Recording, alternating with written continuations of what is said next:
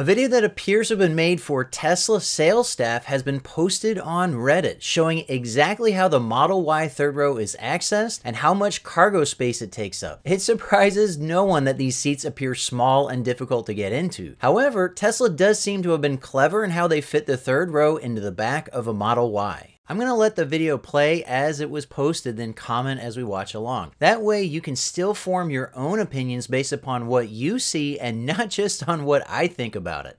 Model Y provides seating for up to 3 passengers in the second row, and if your Model Y has a third row, 2 additional passengers. Here's our first look at the third row, similar to the photos already released by Tesla, but I think this shows 2 fairly normal width seating positions with no center armrest. The shoulder belts are built into the seat backs, so they will stay out of the way when a third row is folded flat for cargo. I think that's a very nice feature.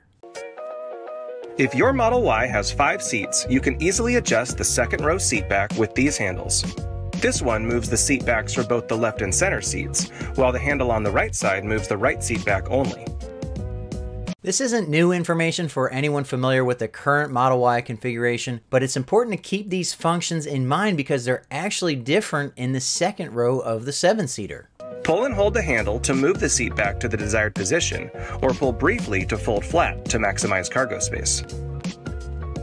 You can also fold the second row seats by pulling the corresponding switch, located on the left side of the rear trunk area.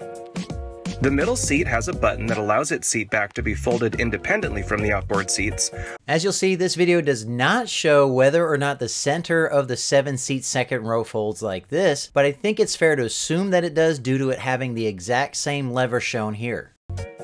If your Model Y is equipped with 7 seats, second row seat adjustments are a little different. To slide the second row seats forward or backward, lift the bar located under the seat. The center seat moves with the left seat. As expected, the second row is mounted to rails, allowing passengers to adjust legroom as required. However, this video only shows the 2 extreme positions and doesn't show how much adjustment there is in between. Every other second row seat that adjusts like this that I've ever been in does have multiple positions, and there isn't any reason to suggest differently about the Model Y second row. Use this control to adjust or fold the second row seat backs. That lever doesn't even exist in the 5-seater, even though I think it's a more sensible location for recline adjustment. Remember, the 5-seater has a recline adjustment lever paired with the seat release lever at the shoulders, which I guess is done for technical reasons, but it certainly isn't intuitive to someone new to the vehicle. To get into the third row, simply pull the release here, pull to slide the seat forward, and continue pulling to pitch the seat forward. This is why. That lever on the 7-seater's second row unlatches the rear of the seat from the rails while pitching the whole seat forward. This gives us our first look at the opening you'll need to crawl through to get to the third row. It's not just going to be tight for the person who's going to sit in the back, but if you're having to help a kid strap in or anything like that, from this angle, it looks like you're going to have a tough time. To return the second row seats to their seating position, the second angle doesn't really make it look much better. It still seems like even a kid is going to have to turn sideways to get in, and a parent is going to have to bend sideways to lean in. Push the seat rearward until you hear a click, and continue pushing down until you hear a second click. The third row has seating for 2, adjustable headrests for added comfort, and 2 USB. The headrest does have a lot of adjustment to it, but at its highest point, it's likely to be very close to the back glass. I think that should be your red line in the sand, so to speak. If a passenger's head touches the back glass when pressed hard into the headrest, it's not necessarily going to be a safe place for them to sit. But the headrest looks like it's going to be pretty protective in a collision otherwise. What we don't see in this video is the gap extending the headrest is going to create that isn't even necessarily right between the passenger's shoulders. That still might be perfectly comfortable, but it does seem like something you'd want to test out to see if it works for your intended third row passengers. Charge ports to allow your passengers to charge their mobile devices. This shows the 2 USB-C ports the third row has, but it also shows the 2 cup holders that have no bolsters whatsoever. Forget putting drive-through drinks in that. Anything you put in there better be pretty crush-proof, or it's going to collapse from an errant thigh smash whether you have 1 or 2 kiddos in the back.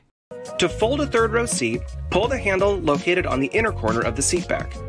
To return a seat back to its upright position, pull it up until it latches into place.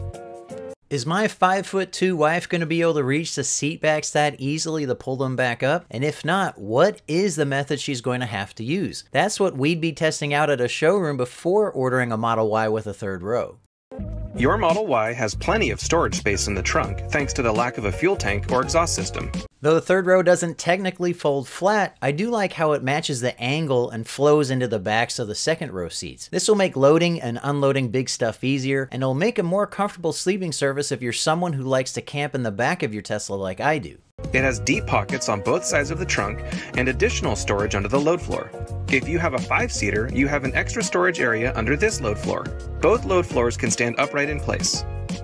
What we don't get to see is what the cargo area looks like with the third row upright. The video implies that the rear subtrunk is the same in both the 5-seat and 7-seat configurations, but even still, it would be nice to see how much the third row leans over the subtrunk area and what the remaining cargo volume might be. This is really important to know because you aren't just going to be hauling 6 passengers around, you're also going to need to haul everybody's stuff along with them.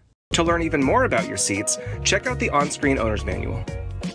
This is actually where the leaked video ends, showing the 7-seat configuration in the in-car owner's manual. A quick look online shows the same old 5-seater owner's manual on Tesla's website, so it's still too early to glean any additional information about the third row that way. I'm sitting in the third row of our 2005 Lexus LX 470, which is massive. Even in this big SUV, I'm cramped. My knees are hard up against the seat in front of me. I can't tell you whether or not a 7-seat Model Y is going to meet your needs, but I think it's fair to say that it's probably a good idea to wait until you can see one in person yourself before you place an order for one. Tesla's website says that if you order a Model Y with a third row today, you might get it in as early as 2 weeks. So I imagine we'll start seeing videos from buyers, maybe even earlier than that, from people who live near the factory that already placed their orders. We ordered our Tesla Model 3 about a month before I could actually drive one myself, but we were pretty confident in what we were getting because they've been out for about 6 months, or maybe a little bit longer than that in the hands of employees, and there are tons of videos showing people very happy with the car, with the parts that were important to us, and we were fine with the things that people didn't like. There are no such videos of a 7-seat Model Y out there right now, so it's still a big mystery. The 7-seat Model Y might be the best thing since chicken nuggets for a family with 3 kids or more, or for your clown school carpool, but with these hitting the streets in just a few weeks, I can't imagine why anybody would place an order for one today. There are just too many usability questions left unanswered, with answers that will be immediately apparent by the end of the month. If you're interested in getting a 7-seat Model Y for yourself or any Tesla, be sure to use my Tesla Owners Referral link. When you do, you'll get free supercharging. Full details on the Tesla Owners Referral program can be found at the link itself.